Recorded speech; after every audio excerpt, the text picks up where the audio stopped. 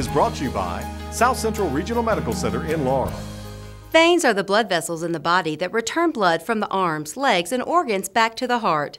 Venous insufficiency occurs when the flow of blood through the veins is impaired. Dr. Hussein Nasajpour explains. The causes of venous insufficiency are mainly the valves within the veins.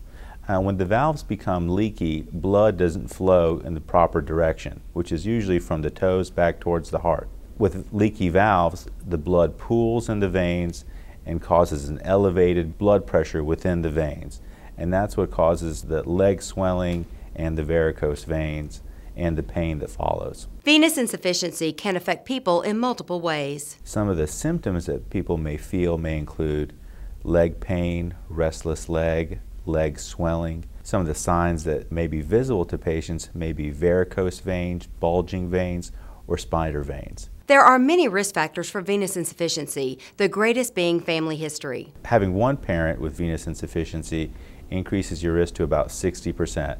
Having two parents with venous insufficiency gives you about a 90% chance of having venous insufficiency. Women are more likely to have it too. Men are affected about 15% across the population, and women somewhere between 20 to 25%.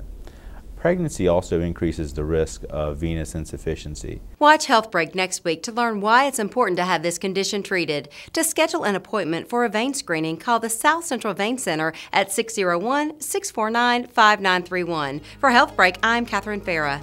Health Break was brought to you by South Central Regional Medical Center in Laurel.